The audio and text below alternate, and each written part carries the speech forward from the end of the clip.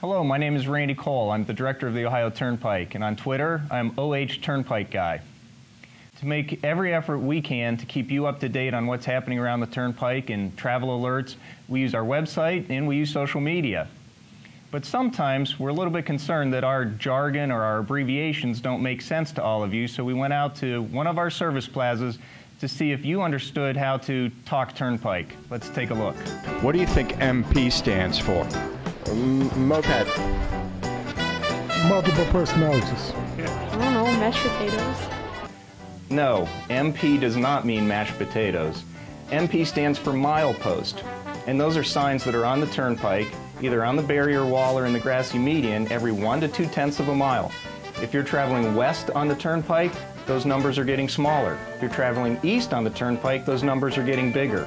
But when you call for an emergency or there's a needed repair on the road, you can tell us the exact location so we can respond appropriately. It's a great way for you to notify us so that we can go help you. Let's try another one. SP. State Park.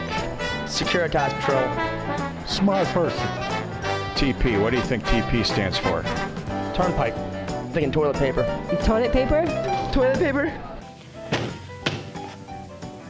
Oh, so SP and TP, there's a big difference between the two.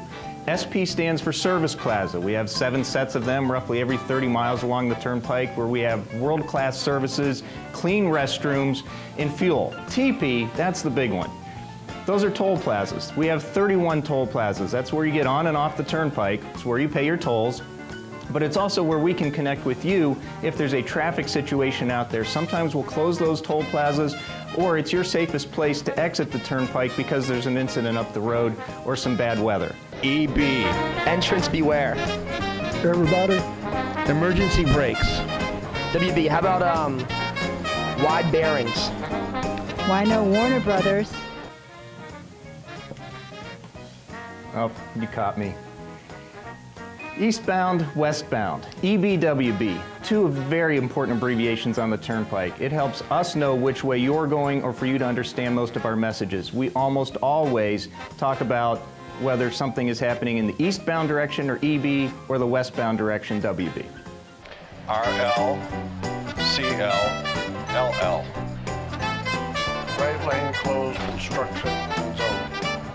How about RL? Roller lane? I don't know. Laugh loud. So this one's a tough one even for seasoned veterans. RL, CL, LL stands for right lane, center lane, and left lane. PCMB. PCMB. I have no clue. Public control monitored by someone. I know. Randy making copies at the copier. Cliché. PCMB does not mean public control monitoring by somebody. It stands for Portable Changeable Message Boards. You see them every few miles on the Turnpike. If they're dark, don't worry about them. We've got them out of the way.